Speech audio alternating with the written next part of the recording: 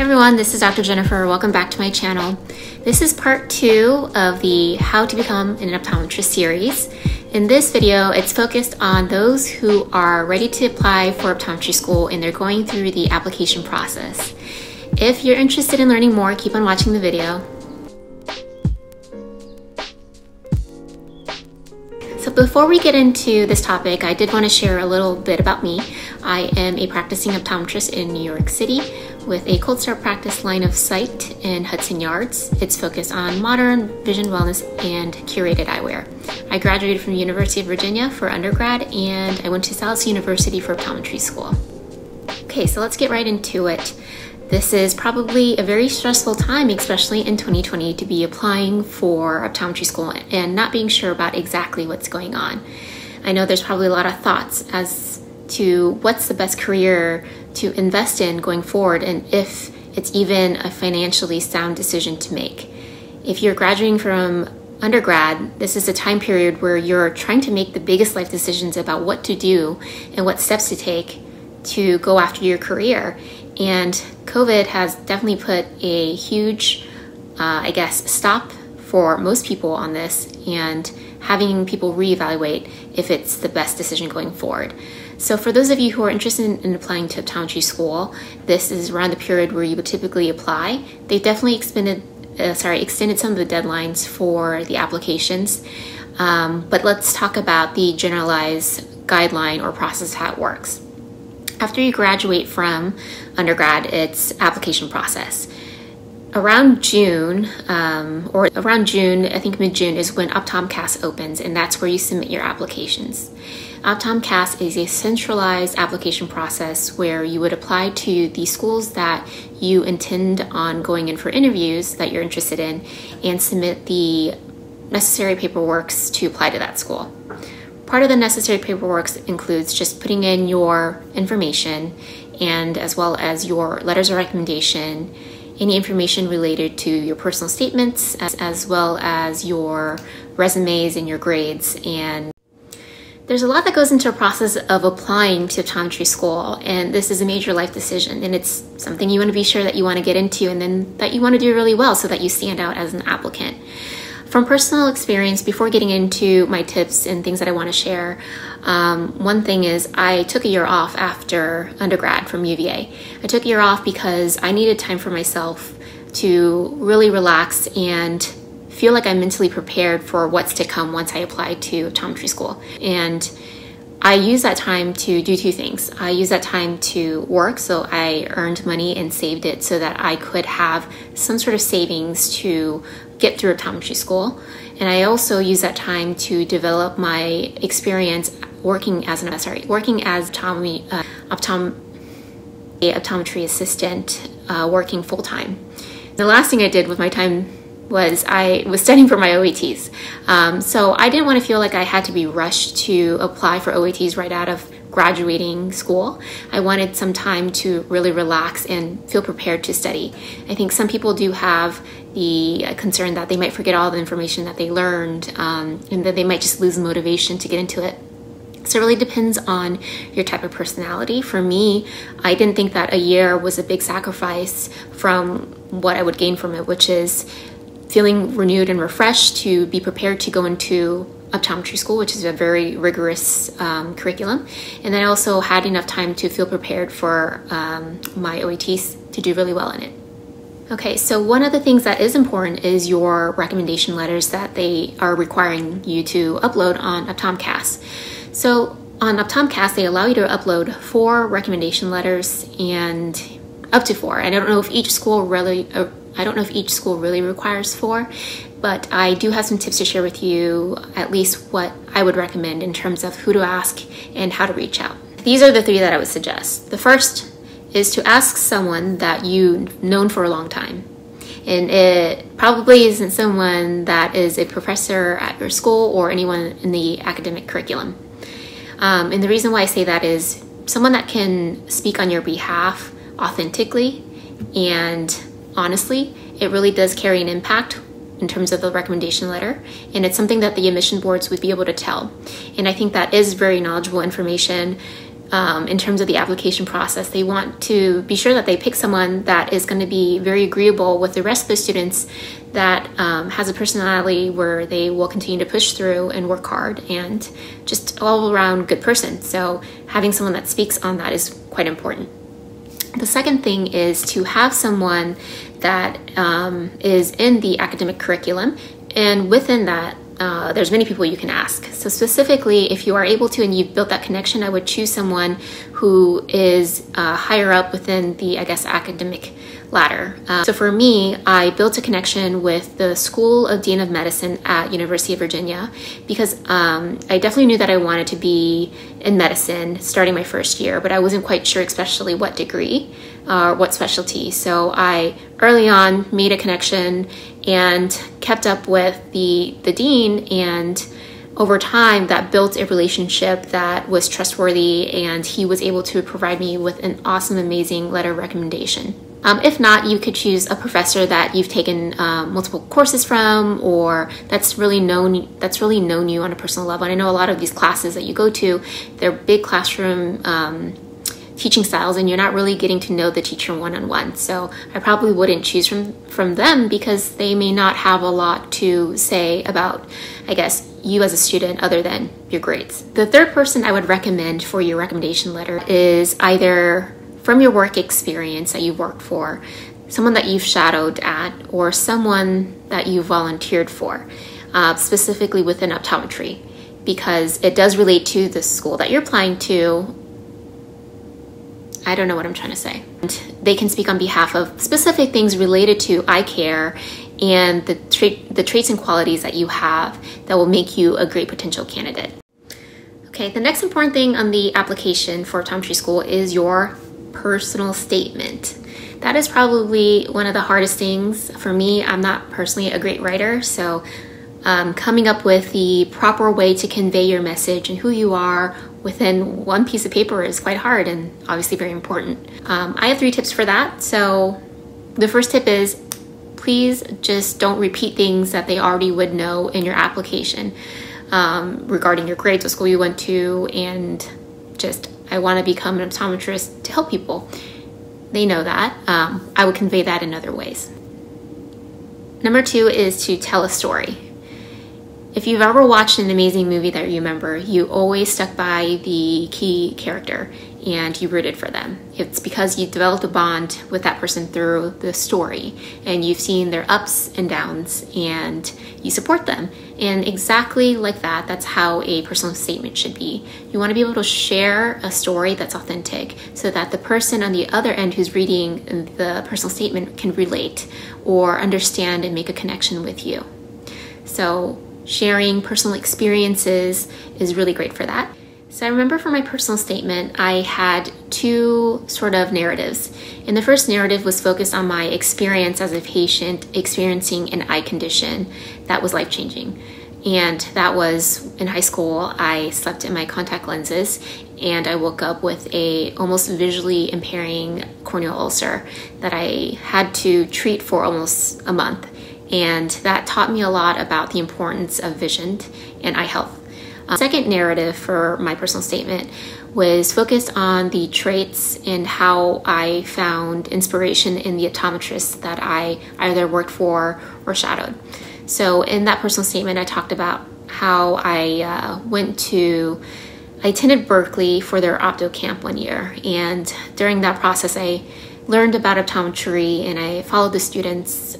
I remember vividly having to go into their clinic, and the third and fourth years were doing their office rotations, and in clinic we all were required to dilate our eyes as guinea pigs for the students to practice on. So we were dilated and had our vision checked, and during dilation one of the fourth years found a huge retinal tear. I luckily was able to fly back to Virginia, which is where I was living at the time, and I had both an optometrist and a retinal specialist take a look at it, and I was followed periodically with an optometrist. And in my narrative and my statement, I shared that experience about how I was treated with so much, I guess, care on a personal level, and how I saw by going in routinely and seeing the optometrists how much they truly love their job. I saw how compassionate they were towards me and how empathetic they were.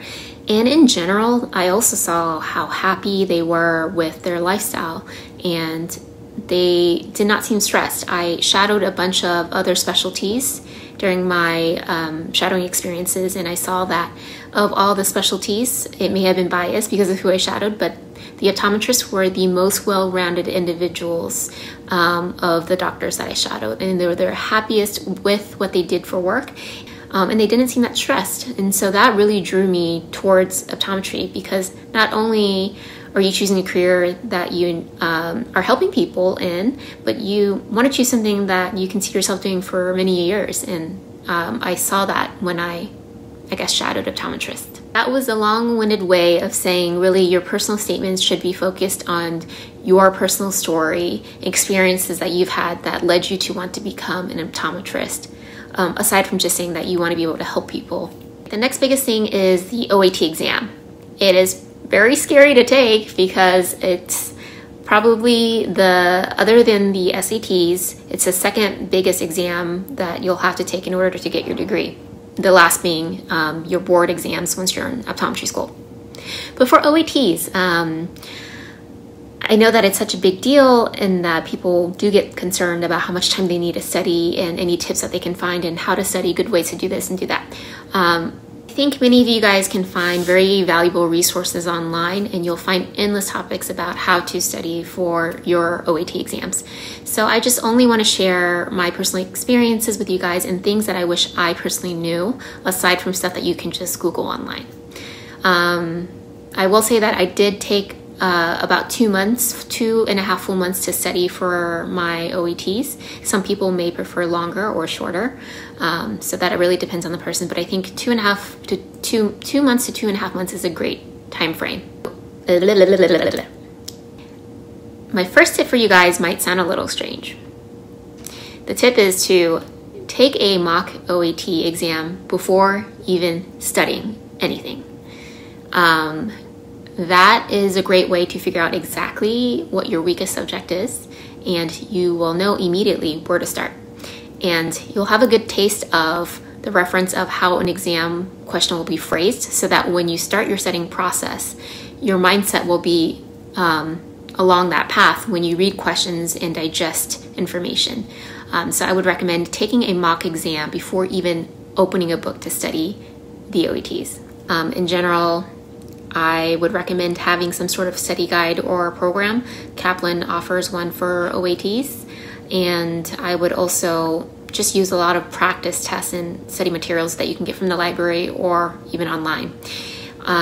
Giving yourself practice exams over and over and over again is probably, I would say, one of the most important things aside from reading materials. You can read things, but it never will stick.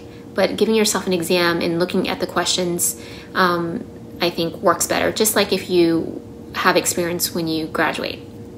When you go into clinical rotations, you learn much more through actually doing it than you do by just reading it. So I would do as much practice exams. Here is a tip. If you run out of OAT materials to use, or you can't find enough practice exams, start doing some of the dental exams. The DAT is very, very similar to the OATs, and they also have their own set of mock questions that you can use to study. The last tip I had was to look at problems and questions backwards, just to understand the bigger picture of what the problem is asking. So I would look at a question, instead of getting too bogged down by that specific detail, I would think, what is this question trying to imply or ask me? Think about which category that would fall in, and then answer from there. And if it's a question that you don't know, then I would skip it. This test is a marathon, and you're allowed to skip questions. If you spend too much time on one, you may not be able to answer the other one. So it's more important that you answer all the questions and get back to the ones that you don't know. So again, I would work on questions backwards, do a process of elimination, and then also skip questions and mark it and come back to them. And one last thing is, you'd be surprised of how many physics and reading comprehension questions there were on the exam. I thought that it would skew like 75% math and science and like maybe 20% reading comprehension, sorry, 10% reading comprehension or something like that, but it was definitely a little bit more even, which is something that I did not expect. So don't forget to review things that seem easier, like reading comprehension. Okay, so that brings us to the last one, which is interviews. Geez, that can be scary too, but just like anything with experience, you become better at it. So a lot of us coming out of undergrad and going straight into grad school, you're not having a lot of work experience where you are going in for interviews for jobs.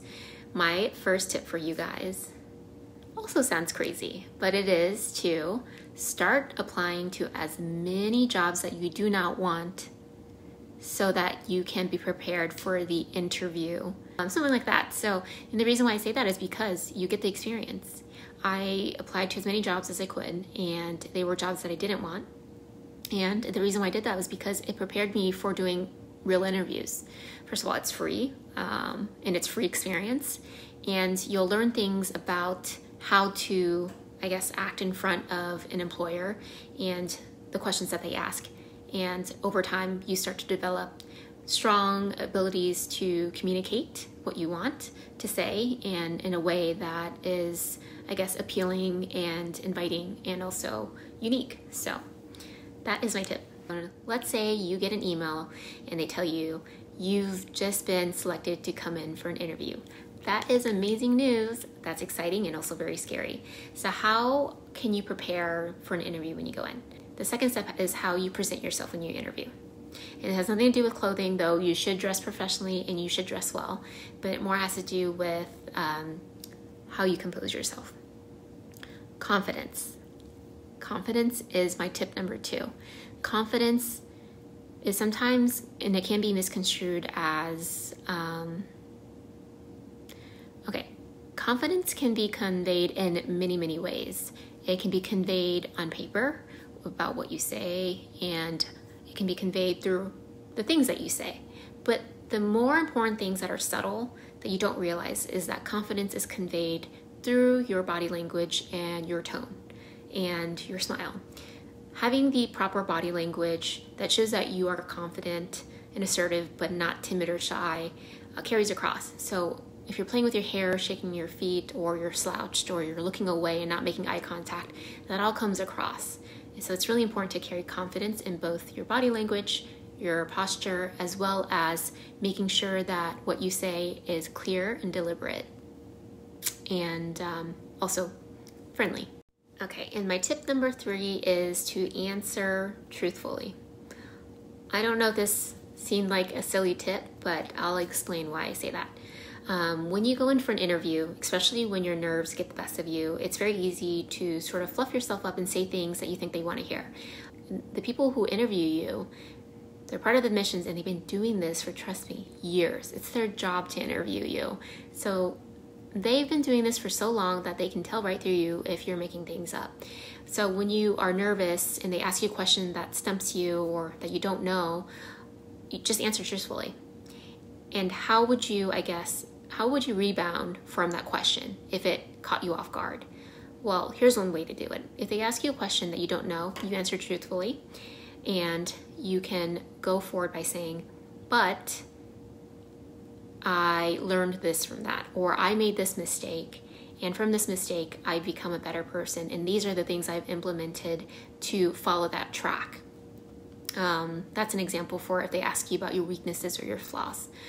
So I would just answer truthfully, state the reasons why, and state the steps going forward and what you would change or have changed to become a better person or to make yourself a better applicant. So guys, I hope that was helpful for part 2 of the How to Become an Optometrist series. So again, this is focused for those who are currently in the application process.